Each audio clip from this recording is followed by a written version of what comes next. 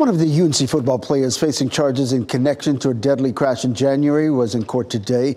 Zachary Rice was in an Orange County courtroom for his first appearance. WRL's Monica Casey takes us inside that courtroom. Zachary Rice is charged with possession of alcohol under the age of 21, driving after consuming alcohol under the age of 21, and speeding.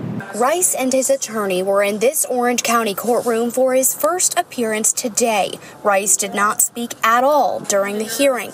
He's charged in connection with a crash that killed UNC student Molly Rotunda at the end of January.